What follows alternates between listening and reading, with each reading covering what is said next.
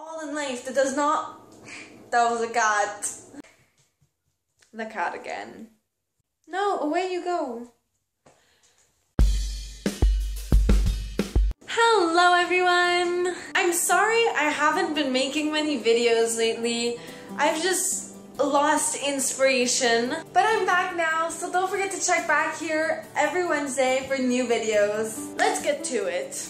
This week I wanted to give a little advice about how to be happy. Because we all go through hard times where we're so down, we want to give up on everything, give up on life. I've been through those, and today I've become such a happy person. I thought I'd share my way of getting from this to this. So first off, if you want to be a happy person, you have to be surrounded by happy people. If you have someone in your life who just brings you down all the time, who always tries to be better than you, or anything that is not positive towards you. If there's anything at all in life that does not make you 100% happy, or at least 85% happy, most of the time, it should not be in your life. Take the negative things and shove them out of your life.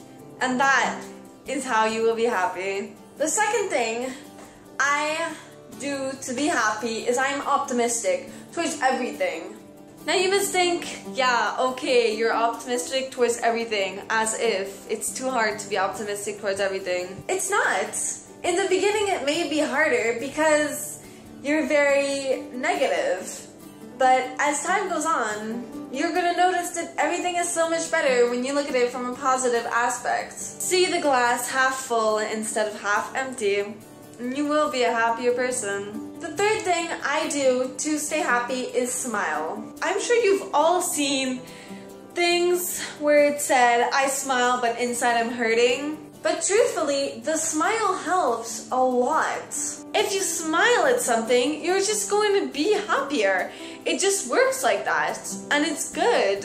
Trust me, it actually works. When I'm mad or sad, I smile.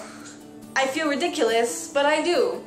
And eventually, I get happier. The fourth thing I did to be a happier person was rectify my confidence. This was not easy, and I had to change a lot in my life, but I ended up embracing my flaws. Of course, not all of them, but most of them. I got more confident, I dressed the way I wanted to feel pretty. It just made me happier, because when I'd look in the mirror, I would be happy to see what I saw.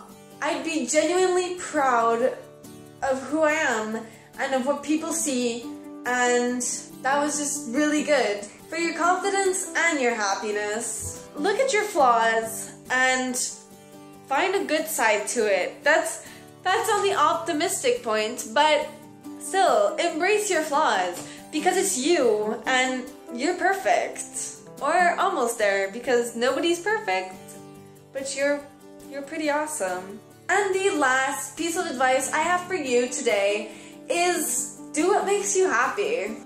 And by do what makes you happy, I mean anything at all. Whether it's watching TV shows, or going out for a walk, or shopping, or my personal favorite, eating. Do it. Don't be ashamed to do what you love, because that's what makes you. And if you don't have that, then what do you have? Don't let others determine who you are and determine if you're happy or not. Stand up for yourself and be happy, guys! What's the point in life if you're not happy? That's it for this week, guys. I really hope you liked it. Last week I did a vlog and some people liked it, some people didn't like it as much. So if ever I feel like making more, I will. But for the meantime, I would love to stick to these kinds of videos because I do like just expressing what I have to say. And to be honest, I like expressing myself, expressing what I have to say, just little thoughts that go through my mind. I have fries cooking at the moment to make myself a poutine.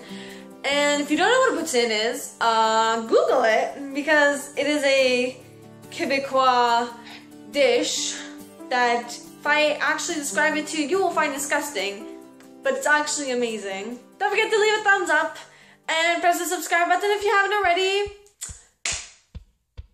Namaste.